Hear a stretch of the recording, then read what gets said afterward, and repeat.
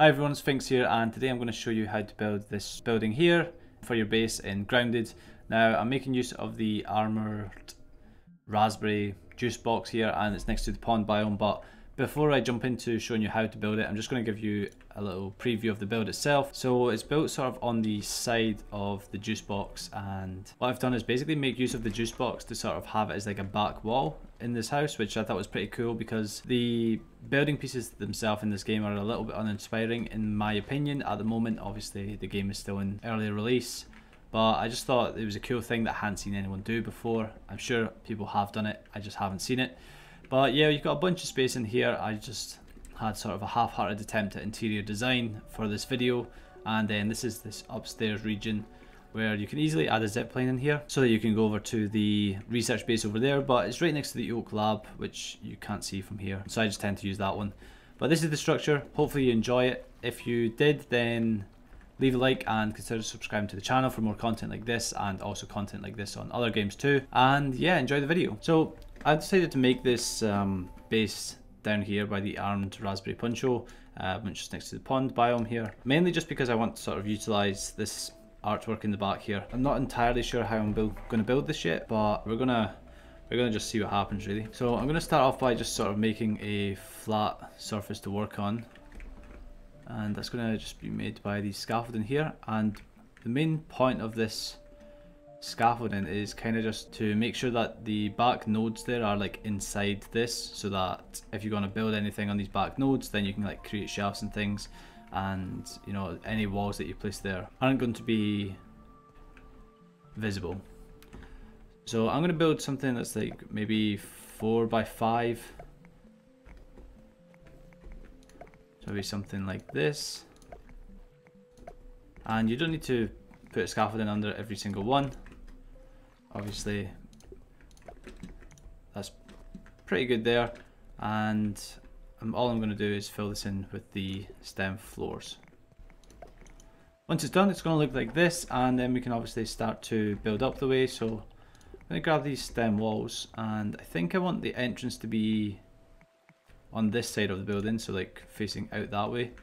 So I'm just going to go ahead and leave space for the door there, and this little area I'm going to use the door frame just so to sort of create like an more open area, and we'll put out like a little sort of balcony thing on the other side there.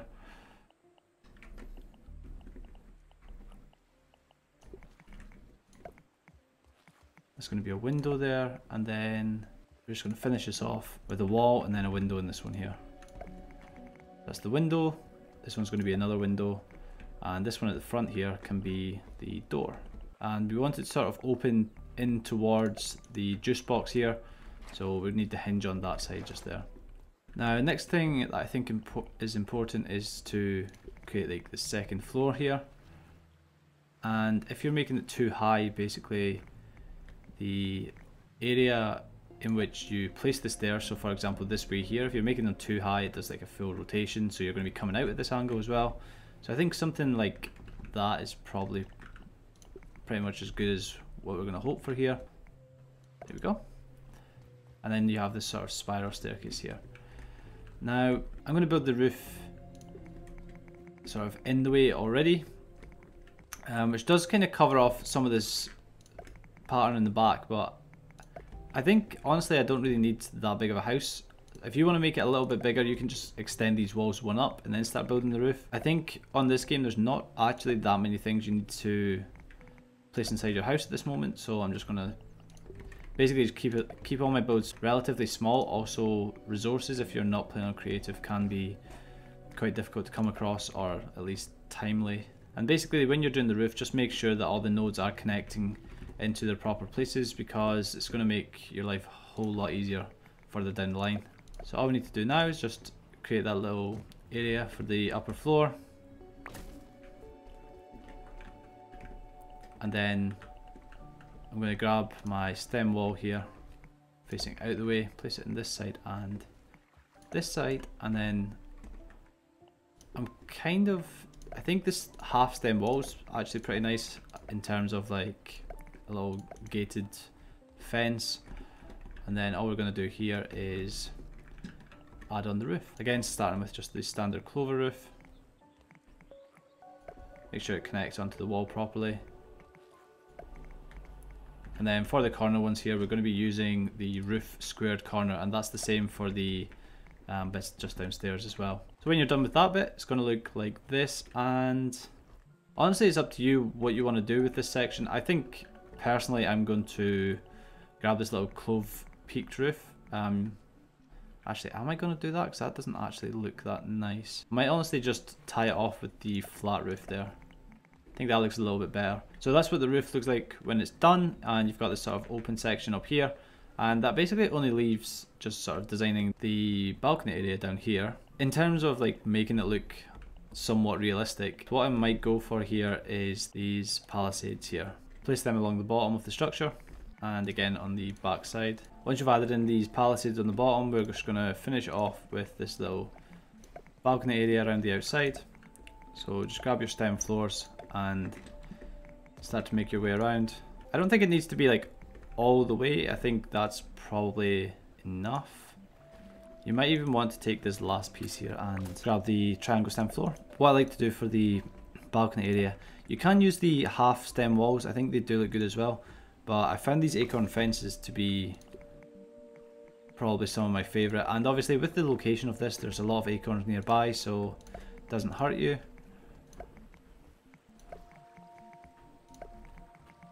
And then we can just separate the sort of inside of the house and the outside with this little stem half wall here. Then all I'm going to do is grab these fences again. This time it's going to be the sprig fence.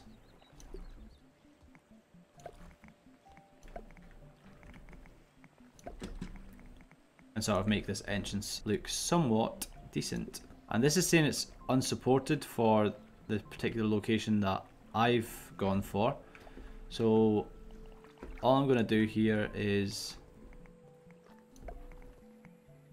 lock in the scaffold underneath here. I'm going to remove this one again because I don't need it, but that's basically why it's saying it's unsupported. It just needs a scaffold underneath there, or a wall or something like that.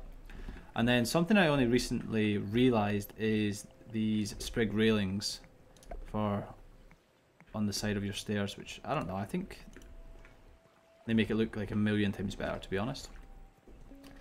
Under here we don't really have anything supporting it. I'm going to go for these pillars, little stem pillar there, maybe on the far side here because it's just reaching out a little bit. We're just going to grab that's actually a triangle, so we're going to grab a triangle one and lock that in underneath. Like I said, you don't need to add these in, it will hold up without it, but I think it just adds to the sort of realism of the structure. So there we have it. This is the interior. You have plenty of space for whatever you need. I'm going to just run through like a couple of little bits of interior stuff that I typically do in my buildings. So I like to add in the workshop and smithing station. There we go. Here we can place like the bed that we're going to be using. And then something I also only realized recently is how nice the picture frames are in this game. So if you haven't used these yet, it's these little sign frames. You can unlock more from Burgle, but I just think they actually look really cool, especially with the backdrop in this structure with the sort of colours on the wall. Some of the colours you can get in this one, in these sign frames as well, are just pretty nice. So for example, I like this one's pretty cool. These two are meant to go together, but I think like on side of windows they look pretty nice. And yeah, I think it just looks really cool with this sort of back wall here. One thing you can do here is actually lock this fence onto the back nodes of this ground piece. And what that's going to allow you to do is grab this little grass half floor and sort of create this little shelf here. You can just grab these little storage chests, and if you're careful enough, you'll just be able to place it in like so. Of course you could do that again on the top. I just like to do the one. Yeah, I mean, it's kind of up to you the way that you want to design this inside. Pop a little grass table there, and what you'll start to notice, locations are obstructed a lot from like this grass table, and then you can't place a chair next to it. I just like to grab these little storage baskets. They kind of just look like little stools. One there, one there. So yeah, I'm not going to go through every single piece of the interior design. This is what I've ended up with in the end. This is still work in progress, but you can get a kind of good idea of what I've done, and if you like it, you can just copy it. It doesn't take that much brain power. I've added in a couple of lights around here and just added in one of my cooking pits on the veranda there. And then yeah, just added a couch and things up here. So yeah, hopefully you like this video. If you do, please do leave the video a like and consider subscribing.